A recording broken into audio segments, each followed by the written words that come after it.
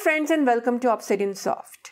Today I will show how to make a simple sidebar type of menu for navigation without extensions, as I don't like relying on them too much as these extensions might become outdated and most importantly you can't test them on iPhones. So let's begin. Go to project, start a new project, let's call it Sidebar. Keep the toolkit default, this is very important.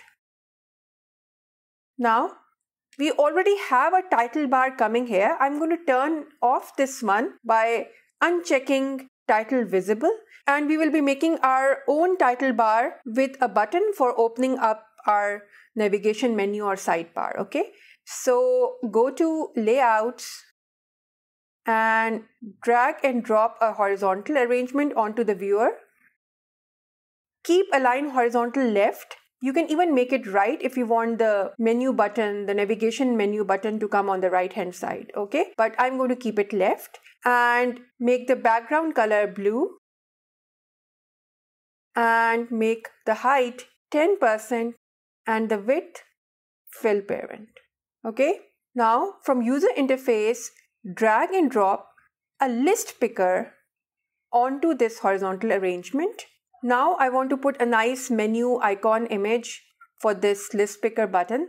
So this is a nice image that I got from flaticon.com and I downloaded this image, and make sure that you choose 64 by 64 pixels, okay? And just download it by pressing the free download button, okay? And I've already downloaded it, so I'm not going to download it again. Go back to your project and upload the downloaded image in the media. So I have it here, hamburger.png.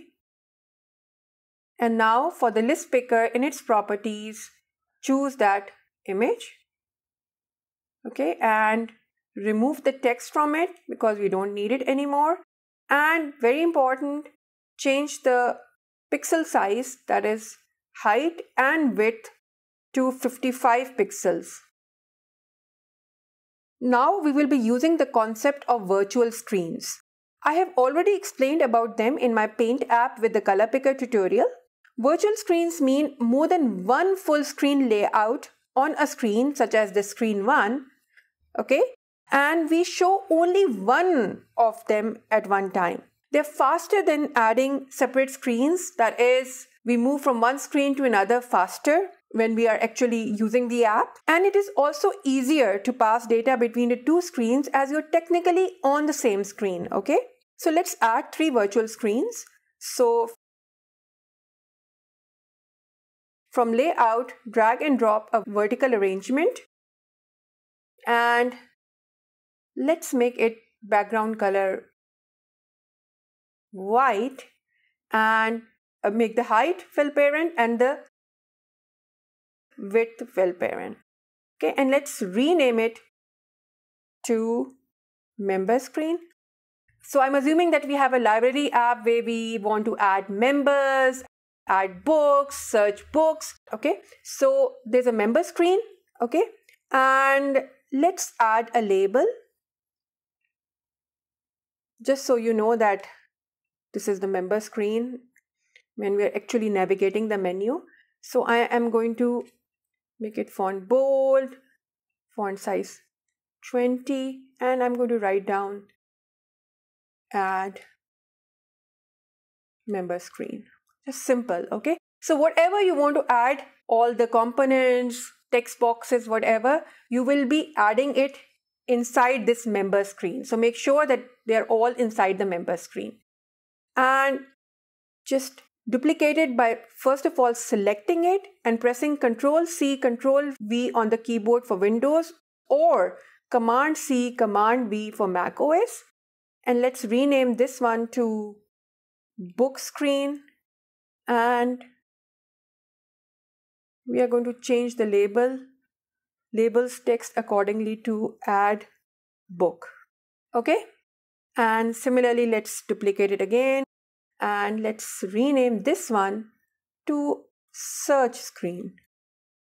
Okay, and again let's update the label that it is the search book screen. And as I said to you before that in virtual screens, only one screen layout is visible at one time. So I'm going to keep the member screen visible on, but for the book screen, I will turn it off, and for the search screen, I will turn it off too. And you can add as many layouts as you want, okay? Now let's go to the block section, and first of all, we are going to make a global variable for our menu items. And this will be an empty list. I'm going to right click on it and duplicate it, and this will be our screens list.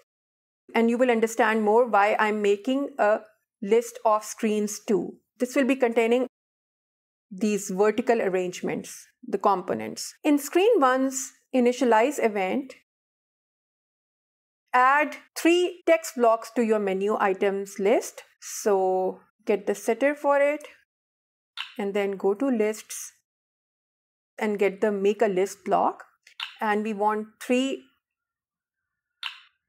items here, and then go to text,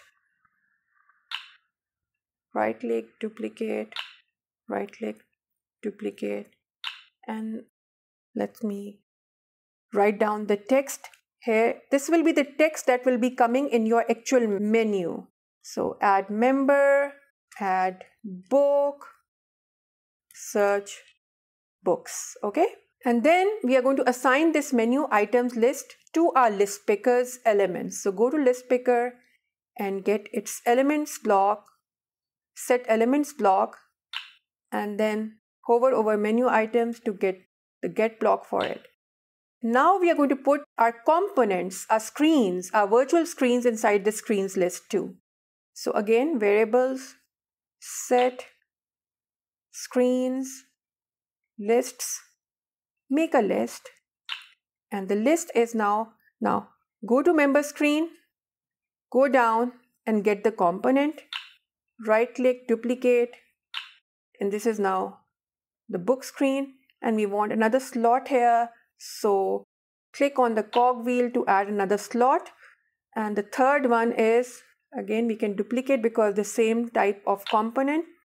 So this is the search screen. So we have added all 3 components. Now whenever the user clicks on the list picker, our menu will open up with our 3 items, add member, add book, search books. When the user selects any of these items, the list picker's after picking event will be triggered, okay? And in this event, first of all, we are going to make all our screens invisible, okay?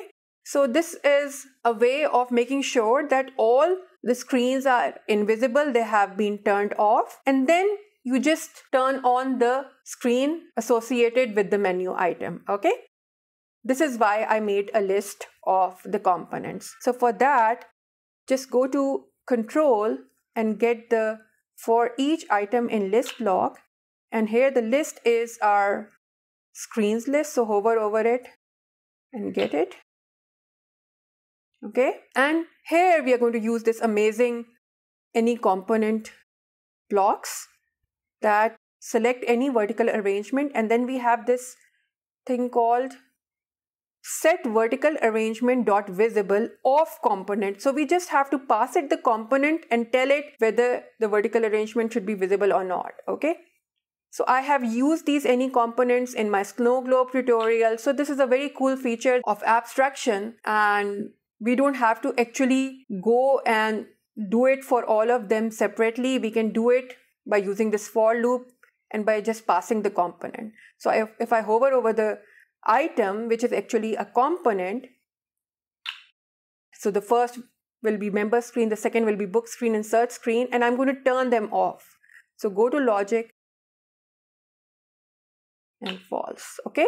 And now we just have to look at what the user has selected in the list picker and turn on that screen. So go to control and get this if then else if block and put it outside the for loop.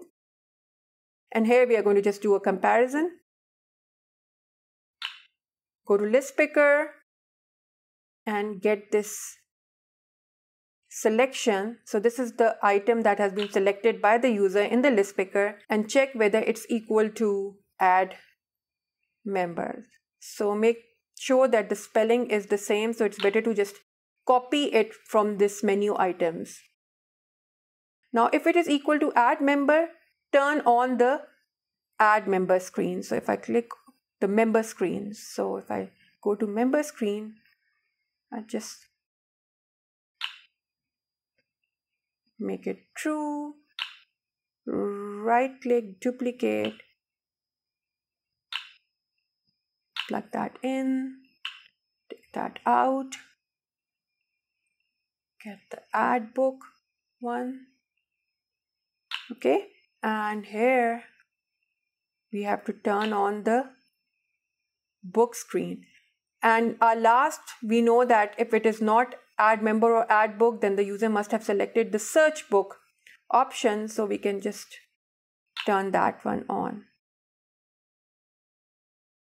So this simple but elegant solution for navigation is complete. I hope you like my easy version of Sidebar without using extensions that you can even use on iPhones. Please subscribe to my channel so that you don't miss any of the great projects that I've planned for you. Thank you for watching. Have a good day and goodbye.